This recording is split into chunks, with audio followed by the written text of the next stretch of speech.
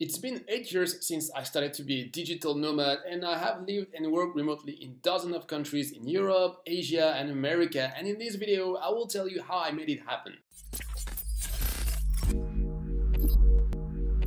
If you are new on the channel, I'm Julian, and at EatTheBlocks, I teach Web3 development.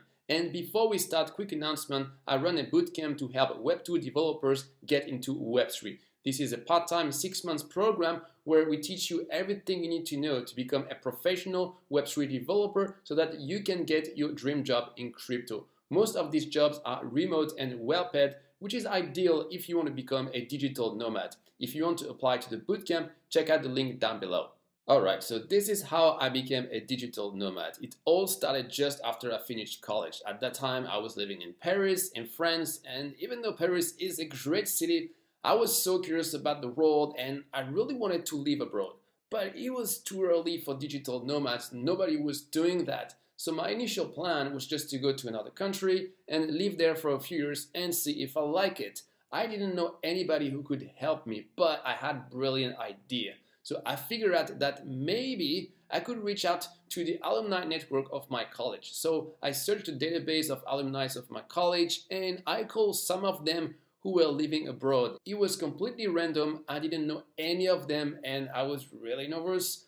And against all odds, one of them answered me and he was in Hong Kong. We ended up talking for 2 hours and at the end of the call, he offered me my first job abroad, just like that. This one phone call completely changed my life. Fast forward a few months, when I arrived in Hong Kong, I started my job right away. I was in the finance industry and it was really intense. It was really like in the movie The Wolf of Wall Street, with supercharged traders working back and forth on the trading floor and shouting on the phone and being super obnoxious. It was fun, but it was exhausting. And beside work, I was going out a lot on weekends. At that time, the nightlife of Hong Kong was amazing. It was great for people like me in the early 20s. So my life was pretty much work hard, play hard. And when I didn't wake up too late on Sundays, I would either go to the beach or hiking in the mountains of Hong Kong. So Hong Kong was a really great experience, but after 3 years of this, I realized that finance wasn't for me. So I left Hong Kong and I moved to Taiwan to take a break from work, and I took Chinese classes and I took some time to discover the local culture. I met a few people, including someone who was a digital nomad, and I fell in love with the concept. The idea of going from countries to country and working online was just fascinating to me. I had to find a way to do the same thing. So I did some research and I found that there was one occupation that was best suited for that: software developer. The problem was that I didn't know much about coding, and at that time, one of my roommates connected me with someone who needed a WordPress website. So I took the job even though I knew nothing about WordPress or PHP. It took me months of work to make it work, and at the end I didn't make much money, but I was so happy because it was the first time of my life where I worked online, and I thought that if I could have more clients like this, I could become a digital nomad. And I started to run in-person meetups on WordPress, and that's how I was able to meet other customers. And at some point, I started to work full-time for one of these customers. I was working for this e-commerce website, and part of my salary depended on the sales. So I was making between $3,000 to $5,000 a month. And with this money, I could finally try out the digital nomad lifestyle. So I went to a few other countries like Thailand, Philippines, Vietnam, and life was great. But good things always come to an end, and disaster struck.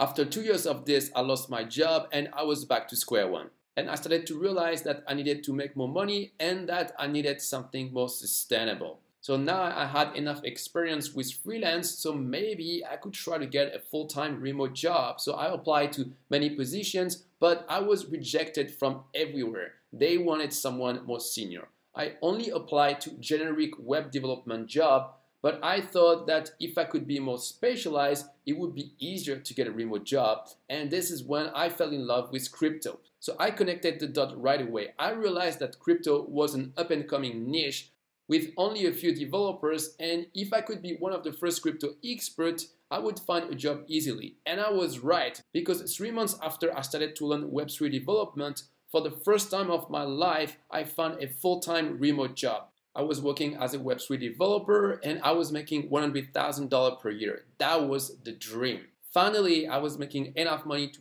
fully experience the digital nomad lifestyle. So I really took advantage of my freedom. I went to many countries, and because I was making more money, I could afford better accommodation, go to better restaurant, and enjoy life more. So I went to London, I went to Seattle, went to Tokyo, Osaka, and I haven't stopped this lifestyle since then.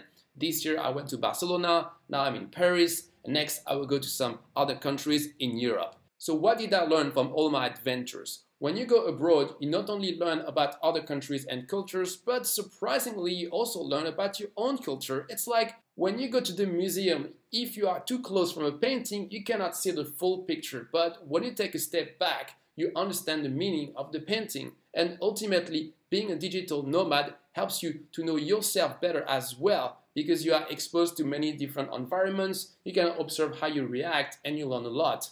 Now, I have to warn you against something really important. Being a digital nomad also has some downsides. If you keep hopping from country to country, you will be exhausted. It's tiring physically, but also mentally, because you always have to make new friends, meet new people, and you constantly have to anticipate your next trip before your tourist visa expires. That's why I prefer to have a home base where I stay at least 6 months during the year, and for the other 6 months I travel. This way you can have your main circle of friends, you can have a chance to rest, and you can also have your fun time. Now, to be a little bit more practical, here are other useful things I learned. In order to combine work and leisure when you go abroad, you have to be disciplined. In a week time, I have my regular working hours and I don't deviate from that. I keep all the visiting and all the tourist stuffs for the weekend.